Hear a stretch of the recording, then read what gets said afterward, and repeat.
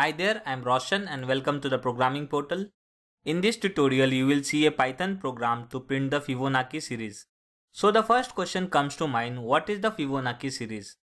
It is a sequence of integer numbers formed by the addition of preceding two numbers in the series. It always starts from 0 and 1 and then continues by the addition of preceding two numbers. I know it's a little bit confusing, but let's take in a simple way with an example. In this example, 0 and 1 are the first two terms of the series. The third term is calculated by adding the first two terms. In this case, 0 and 1. So we get 0 plus 1 equals to 1, hence 1 is printed as the third term. The fourth term is calculated by adding second and third term. So 1 plus 1, that is 2, is the fourth term. And similarly it goes for entire series. We can print Fibo series in many ways. You can use loop or recursion or any optimized technique. In this video, I will write code using a loop. So let's get started.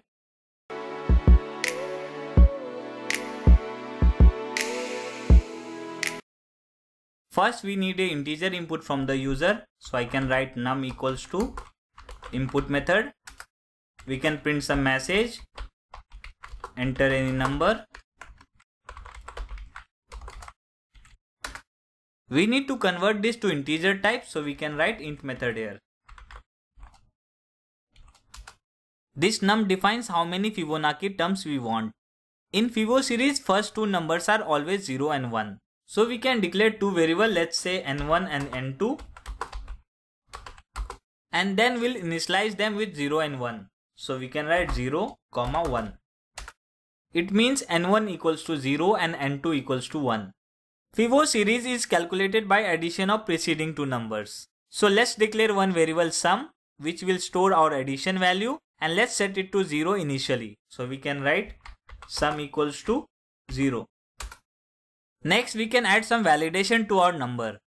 If the number entered by the user is 0 or less than 0, then we can simply print some error message. So I can write if number is less than equals to 0, then we can print some message. Please enter number greater than 0.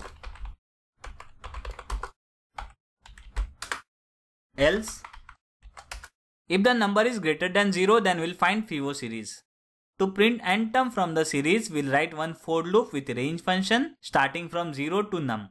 So I can write for I in range, it will start from 0 to num. First thing is to print initial sum value. So we can write print sum here, and we can add some separator. So I can write end equals to space. In the first occurrence, the sum will be 0.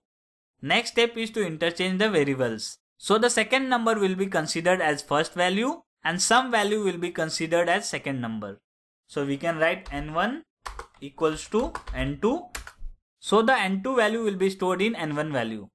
And n2 equals to, we can write sum. So for every iteration, n2 value will be stored in n1 and some value will be stored in n2. And we can write sum equals to n1 plus n2. It will perform the addition of preceding two numbers. This process will continue until condition is satisfied. So let's save this and try to run. It is asking for an input, so we can type 7, which will print 7 Fibonacci series.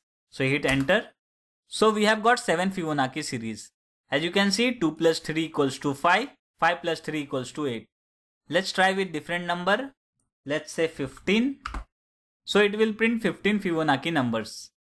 If you enjoyed this video, please like, comment and hit that subscribe button. Thank you for watching. See you next time.